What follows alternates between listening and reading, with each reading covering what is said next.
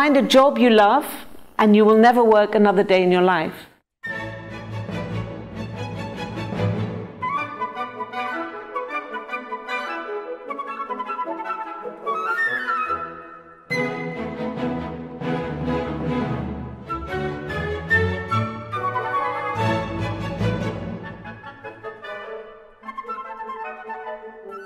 I think posture is very important. We need to take air in very well, so we have air to spend very well. And this cycle is very, very essential. And then the throat, for example, we have some bad habits of leaning forward, or putting stress on the throat. And this is like a straw when we are drinking milkshake and we bend the straw and no milkshake comes through the straw if it's bent over. So to make sure that this is all as open and the air can move freely in and out. So Alexander technique or yoga or Tai Chi or something that gives you body awareness. Anything you can do with your voice. We talk about the shape of the mouth and making the feeling like you're yawning here or making a lot of space. So if we're singing oh, this kind of color, we can make this color on the flute. Very nice. Very open, no edges, no center. But we can also make a very, very tight sound like this.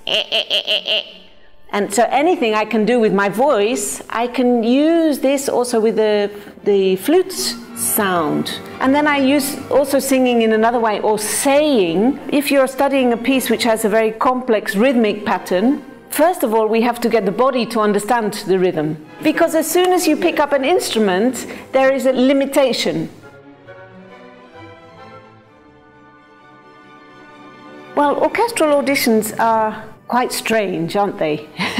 We are playing very short pieces, so we have to practice this changing from one style to another style very quickly. One very useful tip is a book by Don Green called Audition Success. And in this book he describes, for every excerpt, have an image. It can be a photograph from a magazine, it can be a postcard of a painting, something that helps you to get in the mood of that excerpt.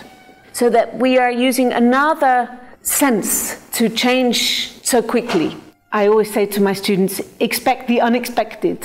So having a very strong game plan beforehand, doing lots of tryouts. So I recommend people have like an audition club, maybe 4 or 5 friends, different instruments, even better, different instruments, to have experience of playing with other musicians, other instruments, and do it regularly. So that this very strange thing we have to do, we all have to do it, that this doesn't feel so strange when we finally come to do the audition.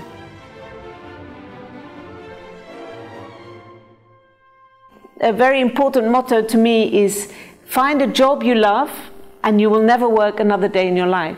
And I think this is really important, to enjoy your work, and then it doesn't feel like work.